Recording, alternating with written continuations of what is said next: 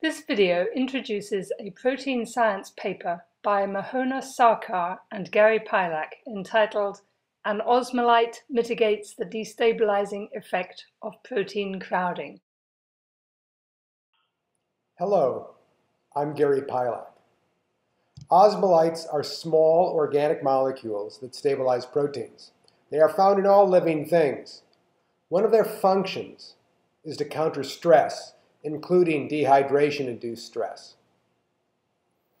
The major osmolyte in E. coli is glycine betaine, which is simply a glycine with 3 methyl groups on its nitrogen atom, making it a zwitterion at physiological pH. Well, the cellular interior is crowded. The concentration of macromolecules is 300 grams per liter, and they occupy 30% of the volume of the cell. The original view of crowding effects involved only steric repulsions, which implied that crowding can only stabilize proteins. Now, dehydration-induced stress, it only increases the crowded nature of the cytoplasm. And we know that cells make osmolytes in response to dehydration-induced stress. This leads to a puzzle.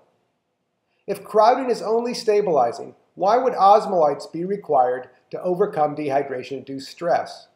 Well, now Mohona will discuss our experiments and our conclusions.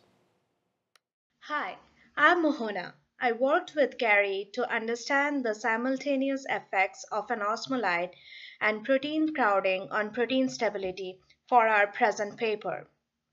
We performed NMR-detected amide-protein exchange with Ci2 as our test protein and different biomolecules as crowders. This technique allows us to observe residue level stability without any external perturbation such as heat or denaturant. We have shown before that Ci2 is stabilized by inert synthetic polymers, whereas it's actually destabilized by biologically relevant protein crowders. Here in our protein science paper, we have tested the stability of Ci2 in buffer, under crowding by proteins from E. coli cytoplasm, and then added an osmolyte to the crowded system. This table summarizes our results. We measured global stability of Ci2 in buffer in protein lysates, in buffered osmolyte solutions, and protein lysates with added osmolyte to it. We first observed that protein lysate destabilizes Ci2 by 600 calories per mole. This happens mostly by non-specific interactions with the backbone of our test protein. Adding osmolytes shields these non-specific interactions. This results in an increase in Ci2 stability by 200 calories per mole. We could now say that crowding is more dominated by steric repulsion's effect. The effects now are similar to those observed in PVP polymer in a previous study. Also in this figure, you can see that the Ci2 stability is color-coded by a rainbow, where residues with shades of red are destabilized and blue are stabilized. Ci2 changes from red to blue once osmolyte is added to the crowded system for almost all residues. We conclude from our work here that osmolytes make the test protein Ci2 invisible to other proteins present as crowders.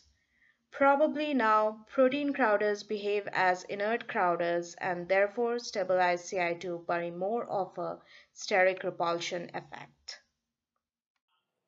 Thank you, Mohona. I will wrap up by suggesting where the field is going. First, we need to identify the mechanism of what we observed. That is, examine the dependence of the effect on the identity of the osmolyte and its concentration. Second, we need to measure the effect of osmolytes on proteins in living cells. We have started along these paths by developing a method for measuring stability in living E. coli cells. That paper was published recently in PNAS. Mohona and Gary's paper is being published in the journal Protein Science. Thank you for watching. Please contact Mohona or Gary if you have any questions or comments. Happy reading!